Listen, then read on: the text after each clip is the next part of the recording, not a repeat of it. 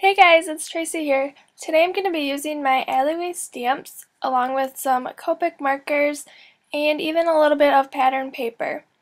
So I'm going to start by stamping this mason jar from the Bug and Out set on a piece of Coordinations 110-pound cardstock, and I stamped that with Tuxedo Black Memento ink. And then I'm going to take the little star and stamp that 5 or 6 times right above it.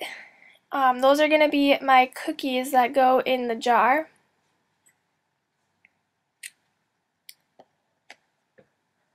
Alright, now I'm going to color those in with my Copic markers. So I'm going to first heat them with my heat tool just to make sure that all of the ink is dried.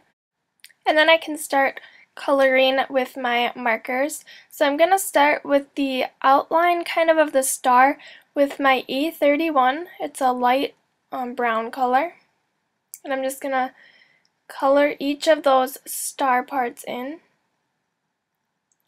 And then I'm just going to show you how I'm coloring in with the I'm going to call this like the frosting part.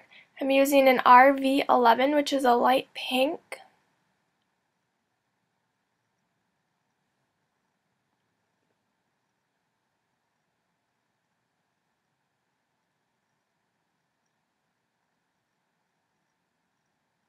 Alright, and then I'll use the next darkest color, which is the RV13, and I'll just go around each of the edges of the stars, kind of to create a little bit of depth to them.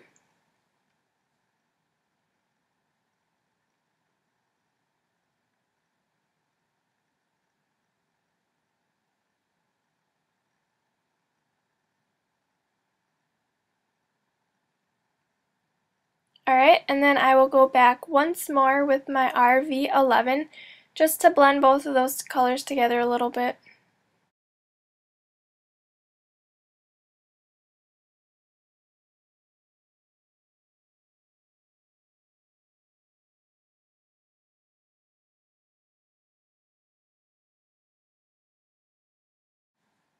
Alright, so now it's time to fussy cut my images out, and I'll kind of speed through this just because it'll take me longer to cut the stars out.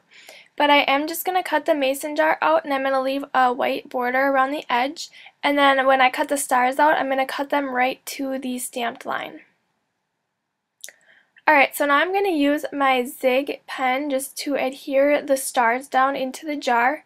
You could use any adhesive, you just want to make sure that it's strong enough because I'm overlapping some of the images, so you just want them to be strong enough to actually stick and not pop off the card.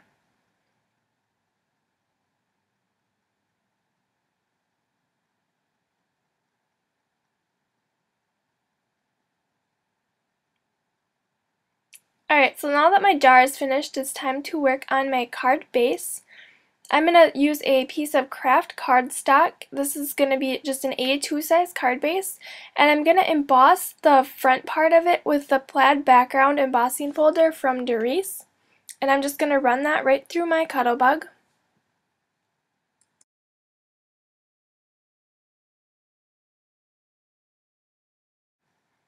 Alright, once I got that embossed, I can just take it right out, and it's this awesome plaid background that we're going to have.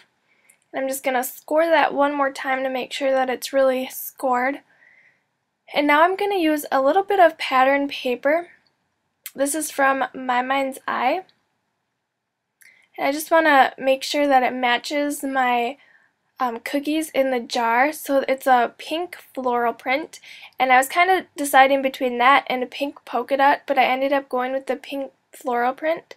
So then I'm just going to cut each end so that it's the banner, it's the little fishtail banner.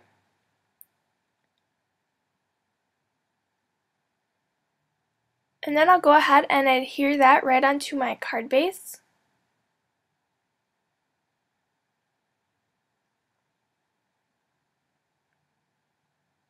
And I'm going to tie a little bit of this pink twine from the Twinery. It's called Blossom. It's the light pink one. And I'm going to tie it in a knot right there, and then I'm going to wait because I'm going to make a little tag to put on the top, and that's where my sentiment is going to go. I'm going to use the spotted stamp set to stamp the high image, and my camera stopped recording at that point, but I just cut a little fishtail banner from a piece of white cardstock and then stamped my sentiment on there with Tuxedo Black Memento ink. Now I'm going to use 3D foam squares to attach my mason jar to the card. I have 3 bigger ones on the bottom and then 2 small little adhesive squares. And then I'm going to use my clear Wink of Stella pen just to apply a little bit of glitter to each of the cookies in the jar.